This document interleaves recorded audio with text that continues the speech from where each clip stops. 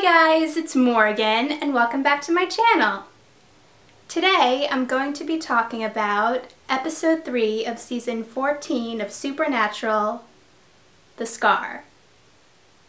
Now if you haven't seen the episode, there will be spoilers in this review, so if you don't want to be spoiled, stop watching the video now. With that said, here's my review of episode 3 of season 14 of Supernatural, The Scar. It was funny when Dean was talking about how it was a nightmare, making it seem like he was talking about Michael, but he was actually talking about Sam's beard. Since the Wayward Sisters show didn't get picked up, I'm glad that they're starting to continue the storyline in this episode. I really wanted to see how everyone would react when they found out that Kaya was killed by an alternate reality version of herself.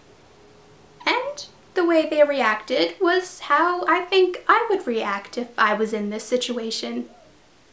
I was glad that Jack didn't leave when he saw the girl Laura that was cursed, but since he left a note when he was going to leave, I'm wondering what the note says and if Dean, Sam, or Castiel will find it. I'm also wondering where Jack was planning on going. Maybe his grandparents? Even though they have no idea that he's their grandson? When Dean punched the Kaya from the alternate reality, I was thinking, well, that's one way to stop her. And the looks on Sam and Jody's faces were very understandable. I felt really sorry for Jody when the alternate reality Kaya was saying that she didn't mean to kill Kaya, she meant to kill Claire.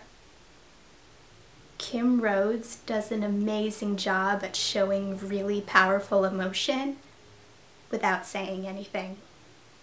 Jack was pretty smart when he realized that the necklace that the witch was wearing had Laura's life force in it, and by breaking it, he was able to save her. Even though Jack doesn't have his powers, he can still help people. I actually like the alternate reality version of Kaya.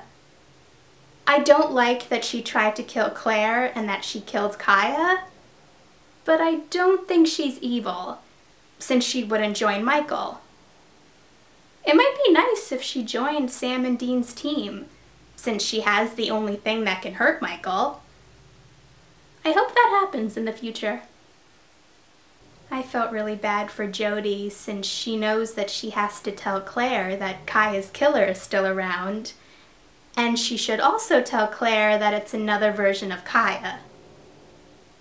I really want to see Claire's reaction when she sees the Kaya from the alternate reality. I loved seeing Castiel tell Jack that he's proud of him, and that he'll talk to Sam and Dean about going on a hunting trip. But I'm also worried about Jack, because he told Castiel that he must be getting his first cold since he was coughing, but it's pretty clear that's not the case, since he's coughing up blood.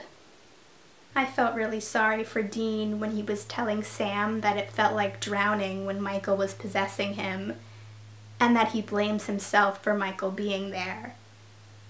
But I was happy that he was telling Sam instead of keeping it to himself.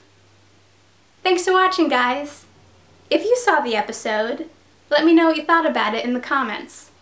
And if you want to see any of my future videos, hit that subscribe button, and I'll see you in the next video.